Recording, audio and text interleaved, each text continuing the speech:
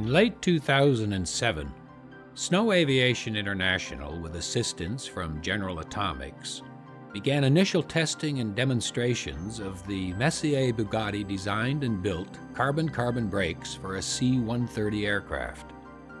These brakes are the latest in a family of improved braking systems developed by Messier Bugatti to improve the performance, durability, maintainability, and life cycle cost of the legacy aircraft they are designed for.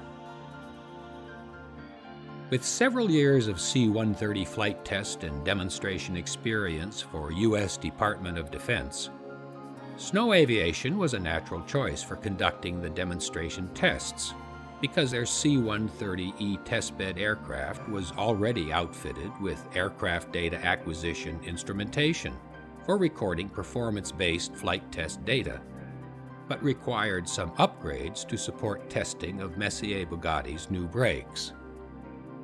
First, the test aircraft brake system was upgraded by installing the Hydro Air Mark II anti-skid system with multi-disc steel rotor brakes and increased hydraulic pressure at the brakes to 3,000 psi. This brake system configuration would be representative of the latest fleet-configured C-130 aircraft. All hydraulic tubing and electrical installations had to be designed in-house by Snow Aviation because no Air Force TCTO documentation, kits, or parts had been previously developed to incorporate this particular configuration change and associated part fabrication. In addition to the brake system upgrade, the Snow Aviation Flight Test Instrumentation Suite was expanded to include hydraulic brake pressure, anti-skid control signals, and brake temperature monitoring. Once the testbed's brake system and instrumentation was upgraded, testing began with the steel brakes. The Snow Aviation and General Atomics team worked to capture the steel brakes' performance as baseline data to compare to the Messier Bugatti carbon-carbon brakes. This testing included a variety of gross weights to represent typical mission weights for the C-130.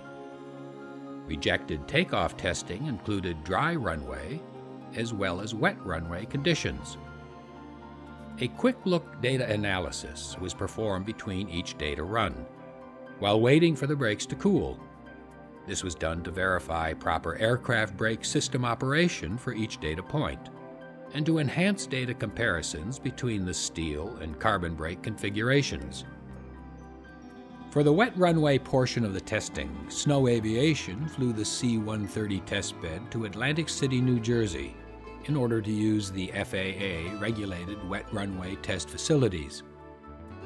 Testing began with 2 dry runway landings to establish baseline and to coordinate crew actions.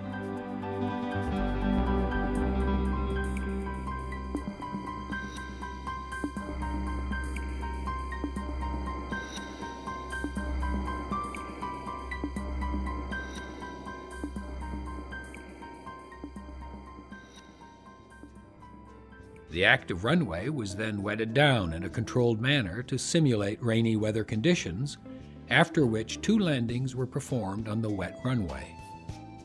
However, due to a failed anti-skid valve, most of the data from that day was invalid. Using lessons learned from New Jersey, further wet testing was done at Rickenbacker International Airport to save cost and schedule. Once the baseline testing was completed, Snow Aviation's C-130 aircraft was reconfigured with the Messier Bugatti carbon-carbon brakes. This upgrade included the carbon-carbon brake assemblies and slotted main landing gear wheels. The carbon-carbon brake assemblies provide greater friction and heat tolerance while weighing less and lasting an estimated 7 times longer than the steel brakes currently in use. Slots in the wheels made specifically for the Messier Bugatti carbon-carbon brakes provide faster cooling rates for the brakes while maintaining all the necessary strength of the solid original wheel configuration. After installing the Messier Bugatti brakes, The Snow Aviation General Atomics team began testing by first completing low-speed functional check taxi tests. The team went on to complete the same testing that had been completed with the steel brakes, starting with the same rejected takeoffs as performed for the baseline data. The flight test crew observed very quickly how the carbon-carbon brakes stopped the aircraft more effectively without fade that is characteristic of steel brakes, and cooled much faster. The team also noted improved stopping performance at higher gross weights. On Friday, December 14, 2007, November 307 Sierra Alpha taxied to the outside runway at Rickenbacker International Airport at a gross weight of 175,000 pounds, the maximum combat emergency condition weight allowable in any C-130, with brakes intentionally machined down to only 10% of their useful life remaining. After ensuring safety measures were in place, the Snow Aviation and General Atomics test team performed a rejected takeoff using only the Messier Bugatti carbon-carbon brakes to come to a complete stop. This test condition exposed the brakes to friction energy levels that would have destroyed the original steel brakes on the C-130. After completing the stop, the crew taxied 307 Sierra Alpha off the runway where Snow Aviation, Messier Bugatti, and General Atomics monitored the landing gear for 10 minutes before allowing fire department personnel to water-cool the brakes and wheels.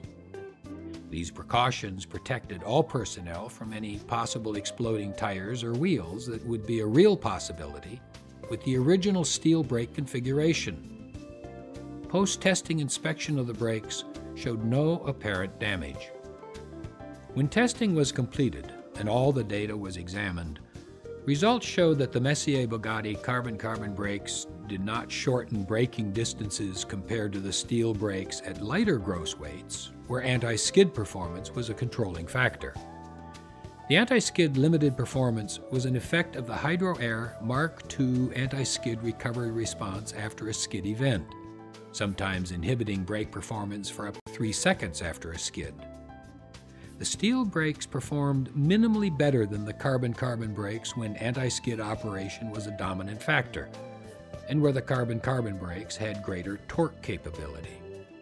In these situations, the anti-skid system more actively inhibited the carbon-carbon brake compared to the steel brake.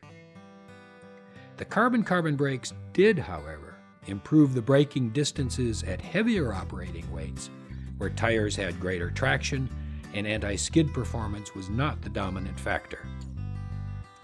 The improved brake performance, with greater energy capacity and improved thermal performance, will provide the C-130 fleet with greater flexibility for mission planning and execution, as well as providing a greater margin of safety.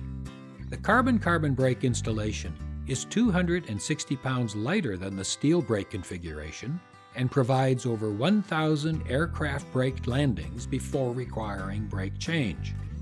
The tested brakes and wheels showed no faults during the hard braking tests conducted. The Snow Aviation General Atomics demonstration testing of the Messier Bugatti carbon-carbon brakes clearly shows many advantages over the current C-130 steel brakes. Further data on the Messier Bugatti brakes is available from General Atomics in a final written report.